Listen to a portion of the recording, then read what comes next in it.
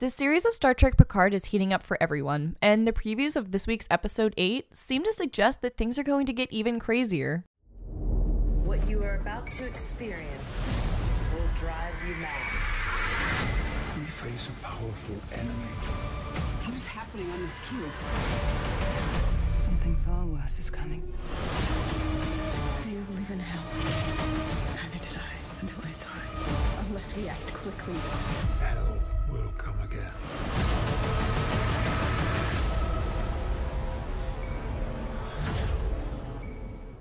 Hey everyone, my name is Commander Brie, and welcome to Trek Central. Today we're taking a look at the previews for the next episode of Star Trek Picard, Episode 8, titled Broken Pieces. This episode sees us continue the story where Episode 7 left off, as we head towards what appears to be a two-part season finale for the series of Picard. As a reminder, today's video will contain spoilers for Episode 8 as we break down the preview and exclusive clip from the Ready Room. You've been warned. If you're new around here, then make sure to subscribe to keep up to date with all our Star Trek Picard videos. Now let's jump into this. First, we'll jump into the global preview of Episode 8, then after that we'll discuss the exclusive Ready Room clip and see how they both relate and what they could mean for the upcoming episode and for our heroes. If you want to watch the clips, we'll make sure to leave some links down below to where you can watch them globally. The official episode synopsis reads as this. When devastating truths behind the Mars attack are revealed, Picard realizes just how far many will go to preserve the secrets stretching back generations. All while La Serena's crew grapples with secrets and revelations of their own. Narissa directs her guards to capture Elnor, setting off an unexpected chain of events on the Borg cube.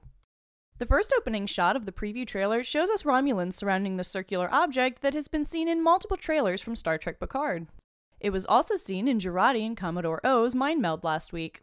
Take note, it appears Commodore O might be in this scene as she can be seen in a similar outfit to which she appears in her own mind meld. Many of us here at Trek Central have been theorizing on what this object represents. At the moment, I think it's clear that this object is connected to the Zhat Vash somehow, either that or synthetic life, as the next flash scene suggests. While this scene plays, a voiceover saying the following can be heard. What you are about to experience will drive you mad. The voiceover covers a few flashes of what looks like Romulans going mad with something as synthetic lifeform faces appear. The same scenes from Commodore O's mind meld appear, with Romulans ripping their own faces apart and also a planet exploding. Hopefully Episode 8 will explain more of this, as I know many of us are dying to know more about what is happening here. Like, please, tell us more, please. The next scene is commented over by Picard as he says the following. We face a powerful enemy. Romulans can also be seen storming a room with Elnor inside. This actually connects with the exclusive clip from the Ready Room, so we'll talk more in detail about that in the next segment. Finally, 7 of 9 is back. Again connected with the Elnor scene, she asks, what is happening on this Borg cube? Now 7 is out of the loop when it comes to the Borg cube, otherwise known as the artifact. Given Hugh's almost rebellion before he died, Narissa is obviously not happy and has locked down the cube most likely. How 7 gets aboard the cube is unknown, but this links to Elnor activating the Fenris Ranger SOS device. Season 1 showrunner Michael Chabon actually mentioned that the Fenris Ranger SOS device belonged to Hugh. So it suggests that 7 of 9 knows who Hugh is. I wonder how she will deal with his death and the aftermath that follows.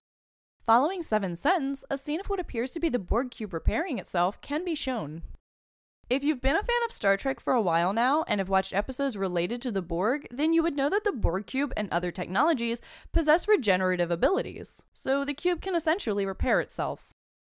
As Hugh mentioned, he was going to activate the cube before his death.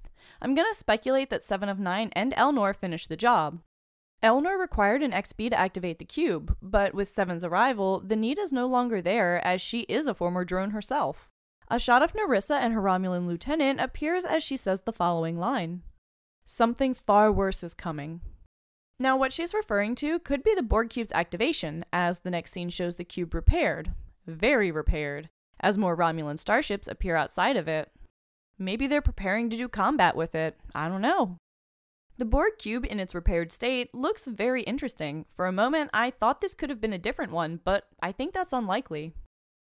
Back on La Serena, Rios is searching for something while Jurati and Picard speak to each other.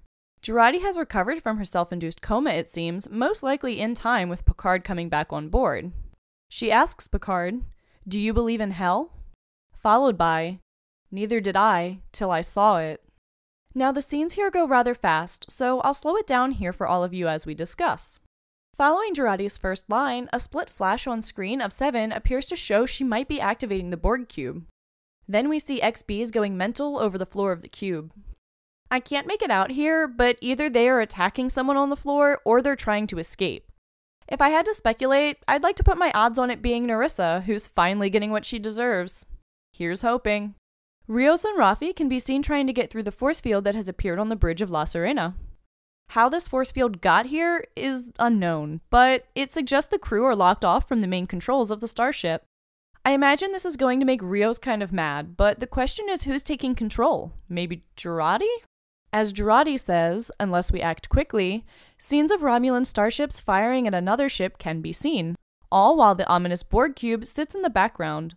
Most likely this is Narissa's small fleet that is chasing something. When we see La Sirena, it appears to be in some sort of slipstream of a very bright object. Honestly, the preview gets kind of mental at this point and it's very hard to keep track.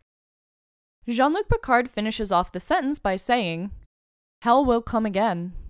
More quick scenes appear, showing Narissa gunning down XBs on board the cube, followed by a flyby of a star, and finally a very spooky scene of 7 of 9 apparently possessed by something.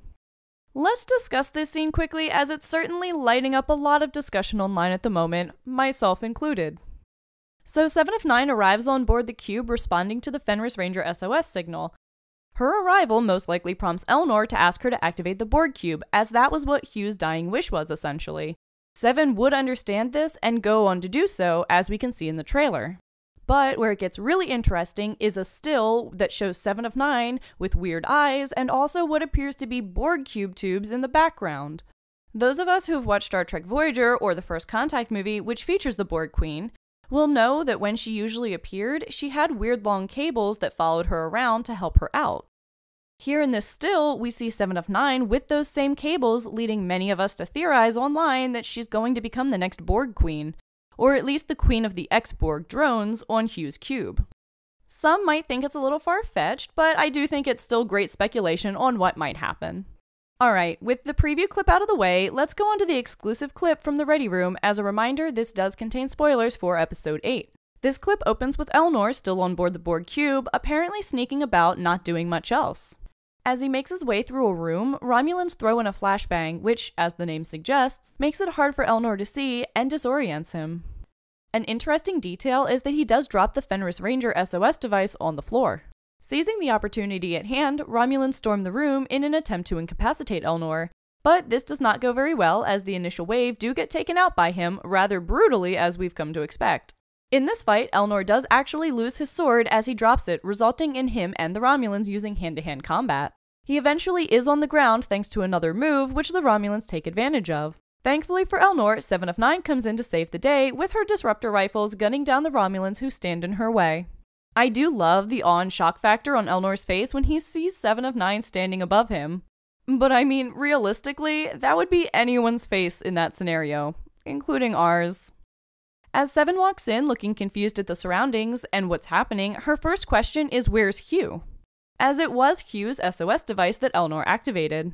Therefore, 7 was expecting to find him rather than Elnor, which must be slightly confusing for her. Adding to our list of memorable hugs in Star Trek Picard, Elnor embraces 7 as he is obviously thankful to see that she has arrived to save the day. Now, 7 is kind of surprised by this and reassures Elnor that she is here for him, a nice little scene that plays out really well. That's it for the Ready Room exclusive clip. I expect it will take place towards the end of the episode as 7 comes in to save the day while Elnor is trying to survive on the Borg cube. What happens next is kind of shown in the preview clip as we discussed earlier in this video. Alright, and that's it from us here on Trek Central for today. Remember, you can share your thoughts and opinions on what we've discussed today via the video comment section below. It would be super cool if you could share the craziest theories for what you think will happen in Episode 8. If you want to keep up to date with all things Star Trek news, lore, and more, then make sure to subscribe to us here on Trek Central on YouTube. You can also follow us on social media for daily updates, visit our website, or even join our brand new community Discord server. For now, I've been Commander Brie, and thanks for watching. We'll see you guys next time.